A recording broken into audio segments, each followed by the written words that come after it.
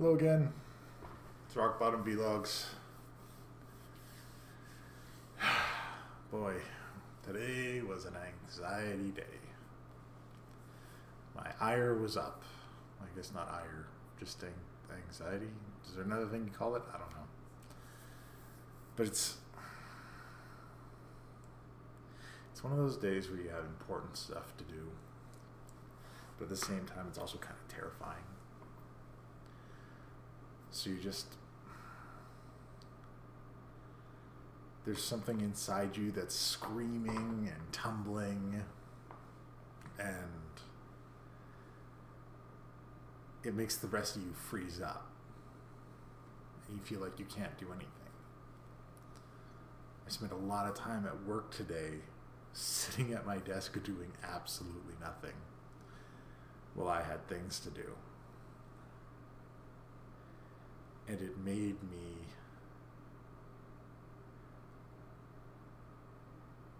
feel terrible, right? Because you're there to work, you're there to do a job. And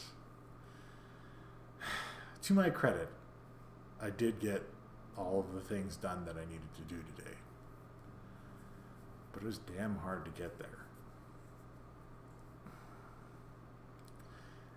It's weird, whenever these things happen, there's always that part of you that's like, no, it's not anxiety or any illness or anything really. It's just like, you are lazy. Your natural state is to want to be at rest and to want to sleep. And this is just you trying to go back to that. Car, loud vehicles outside. And you are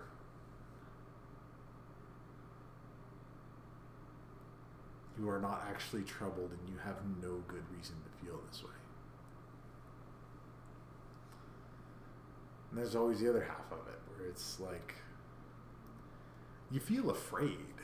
Well, at least that's how I quantify it, is I feel afraid to do anything because it will go wrong. And I lock up because of that fear. And I hate myself for being afraid. I hate being a coward.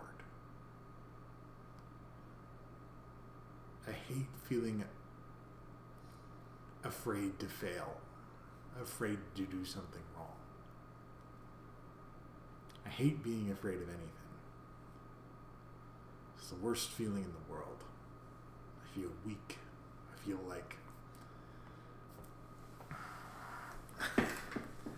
feel like the opposite of what I should be. I'm 6'4" and over 250 pounds. I shouldn't be afraid of anything. Nature says I shouldn't be afraid of anything. So when I'm afraid of making a phone call or having a conversation or attempting a task, it's stupid. You shouldn't feel that way. Suck it up, Buttercup. The usual, right?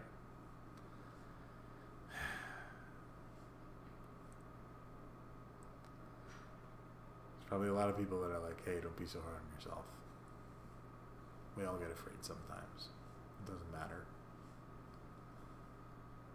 I know I say it a lot, but I didn't used to feel this way. I didn't used to be afraid of these kind of things.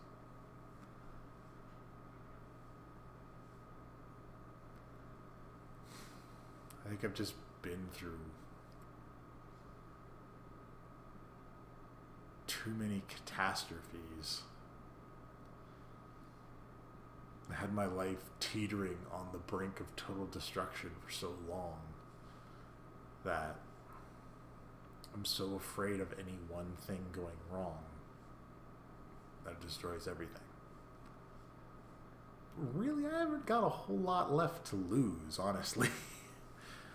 I mean, lost everything else. Maybe that's a silly way to put it.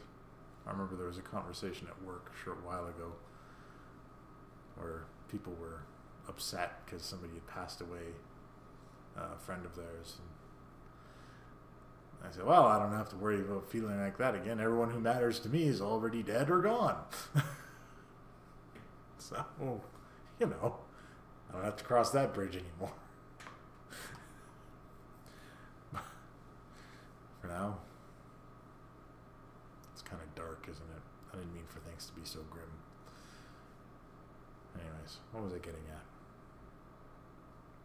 The anxiety makes you afraid, and the fear makes you angry at yourself.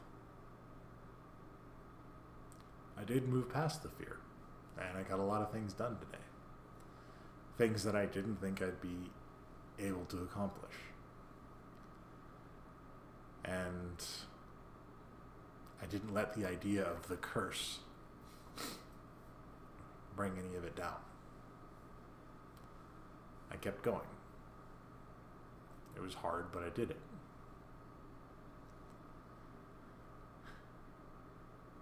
I could have done more today. I could have been more productive. I could have been a version of myself that is better than what I am right now. But I also prevented myself from being a worse version of myself than I could have been. So, is that a victory? I don't know. Everybody tells me I should go see a therapist. But on the other side of that, where am I going to find time to go see a therapist?